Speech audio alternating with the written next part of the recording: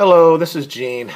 I want to talk about what Michelle Obama said at one of their little get-togethers that they get to talk about. I don't know what the background of these get-togethers are, but clearly there was probably 90% of the people in the audience were female, and she was doing what she normally does. She always likes to talk in a passive-aggressive tone and to let everybody trying to figure out what she was talking about. But she said some things yesterday that are just don't really make any sense and don't really jive with reality. And I want to talk about a couple of them and why I'm here and why I'm talking about them. The one that's actually been all over the internet is what she said about how boys are being loved and nurtured, and that they have some sort of entitlement and some sort of let me read her actual quote here. This is from, I'll show you the quote here so you can see it, because I'm going to try to say it, but you know I can't talk very well, so when I can't look at stuff. We are protecting our men too much so that they feel a little entitled and a little self-righteous. Now, as with everything, you have to look at the entire context, and I'm going to give her the benefit of the doubt by looking through what she said. And I'm thinking, who is she talking about here? Is in the black community, are young African boys entitled to anything? And why would they be self-righteous? I think this has an undertone of racism here.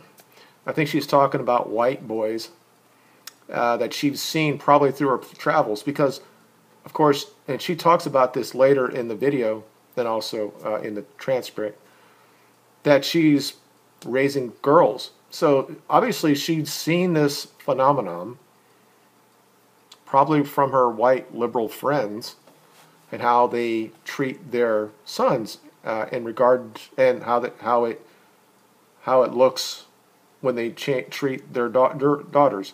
So I'm going to say part of what she had to say is true, because the culture has trained so much the last 30 or 40 years that we are trying to make sure that women are just held up and empowered and all that stuff. So later on she talks about how we nurture and love our boys, and girls we raise because they have to be strong and sturdy and all that stuff, because the world could be dangerous for females. But in the black community, when she talks about entitlement and self-righteousness, is she talking about young black boys who have to live with single mothers that are living off the state? Some of them don't even know who their father is. Now, what got me upset about this is because she goes back and forth. Is she's talking about white guys, white boys, saying that they've got this privilege and entitlement, that everything's just given to them because they're boys, because that doesn't happen in the black community. So she's got to be talking about white people there. But the other side is that she talks about mothers are the ones, it's their fault because they nurture their boys and then raise their daughters. So is she saying that if there was fathers in the home, would that really be an issue for the girls then? Because it is my belief that with in marriage and you have kids, the father has this kind of kinship with the daughters more than the boys, and the mothers are with the boys. And everything she talks about is how naturally women regard their sons. They are more nurturing to them. I'm not saying they love them more, but there's a special relationship that a mother has with the son, and the father has the same thing with the daughter. So it's like she doesn't, everywhere, anything that she talked about, she doesn't talk about the dynamic of the fathers in the home. She doesn't even bring it up. So if there's an issue that we're not raising our boys the right way, that we protect them too much, and we basically saying everything's going to be given to you, but you don't say anything, well, if the fathers were there, they would probably stop that. The truth is, she's talking about both communities at the same time. The white side, she's saying you've basically entitled and now you're self-righteous. Clearly, she's talking about the white community here. The other side is the black community. There's no fathers. So she's going to talk about that and what the devastating impact it's been in the black community. And it's also starting to really impact the white community as well. So it just felt wrong. And what she's trying, but all this stuff she does, it's all passive aggressive. But all the time there's this undertones of it. I mean, this is the same woman that said she was never proud of this country until her husband was elected. You don't talk about snobbery. I mean, again, how she could even know what goes on in the black community other than somebody come up and tell her. I mean, she's an elite person. She went to Ivy universities. He went to Harvard and Princeton, and her husband went to Columbia and Yale or whatever. So I think that her family or her friends are just white liberals, and this is what she's seen. And she said, this is how we deal with our boys. And maybe at that level, maybe there's a little bit of entitlement because you're the boy and you're going to carry that name going forward. I mean, that's been that way forever. I mean, it's not a bad thing. And mothers know this. There's so much.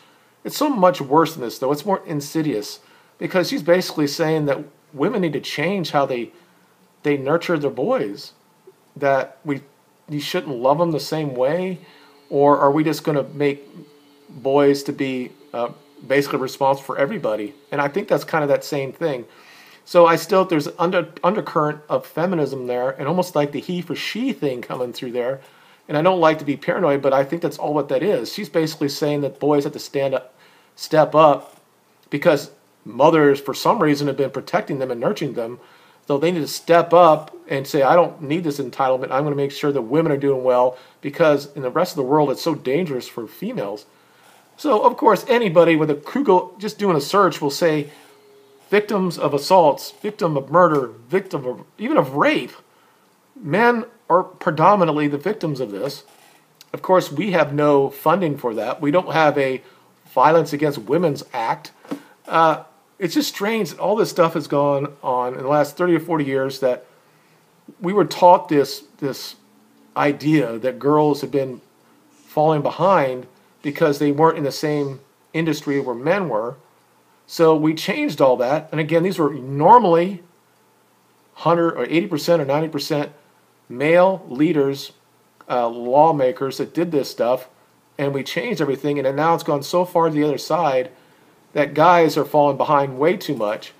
And in this society, we can allow women, especially in the education areas, to fall backwards. It doesn't do anything detrimental to society. But if you do that for men, because we've always been the risk takers, the ingenuity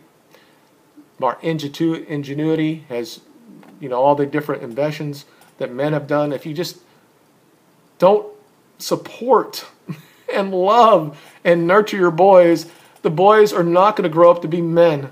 That is why they've always been that relationship between the mother and the boy. You love him, you nurture him, you support him, because in the real world, Obama, don't live in a government job for 30 years. You don't understand what the real world is. Men rule the United States. With us not being there doing it, it's a bad day for all of us. Nobody here on this channel is going to say there should be equality if you do the right thing, but you should not get a foot up. And we need to be clear about this. Women have got a huge foot up in the last 30 or 40 years. And before that, if you're on the left side, you think, oh, that's not enough, and you keep going further and further, and then you start invading male spaces. And we just saw that recently with the Cub Scouts is going to put girls in there. Everything that men have been invaded by women based on the idea of equality. At some point, guys are going to be upset about that. And I don't want to go into that right now in this video, but it's all related. So, again, I would watch her video. It seems so, innocuous. But there's something there, and this is the same woman, like I said, she didn't like this country until her husband was president. Talk about how she's so snobbish. And the idea, I think, is I think she thought she could be this way because she thinks she's smarter than everybody in the room. Her husband thinks the same way. And she doesn't think that a layman like myself could see what she's talking about. 3 or 4 or 5 years ago, I would have probably said the same thing, even though I voted for her husband. And I thought she was an okay person. She was the same time that you thought, black and or red and white and we're all together in the United States. No, she believes there's a privilege in this country, and she believes it's for white boys that have this privilege. So just watch that. Let me know if I'm off. If I'm off, just let me know. We can do it in the comments below. You guys have a good weekend, and I'll talk to you later. And who do you got on Saturday? I like TJ, and I like Bisping, and as much as I like Rose, I think that I can't even say her name. Jujakic is probably going to win. Again, I'll talk to you guys later. Bye.